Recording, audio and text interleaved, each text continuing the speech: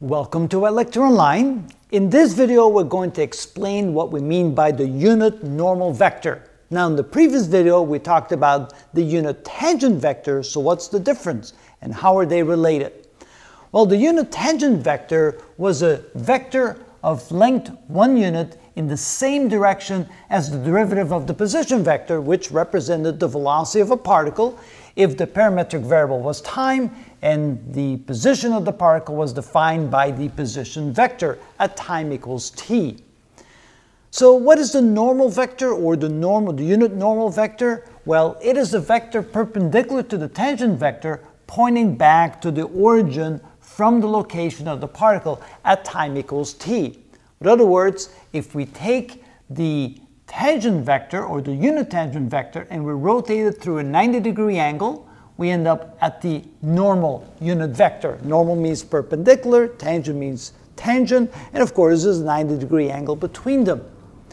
So how does that make sense? Well, note that if we define an angle phi, reference to the positive x-axis, so here we have a line parallel to the positive x-axis, and the angle phi is the angle as we rotate counterclockwise from the positive x direction to the tangent vector. If we define that angle by the angle phi, then we can define the tangent unit vector, or the unit tangent vector, that's how we pronounce it. The unit tangent vector is a function of phi as the cosine of phi in the I direction plus the sine of phi in the j direction.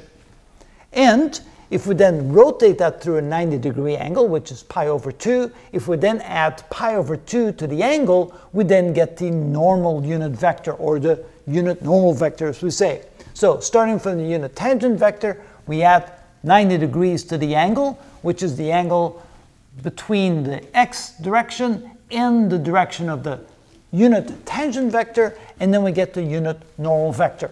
Now, what is the meaning of all that? Well, at least we define two vectors, one being perpendicular to the other. They're both 1 unit long. One is tangent to the direction of motion of the particle, which means it's in the same direction as the velocity, 1 unit long. And then perpendicular to that, the normal vector, which would point towards the what we call centripetal acceleration of the particle. And so that's the meaning, literally, of the tangent normal vector, or the unit normal vector, I should say.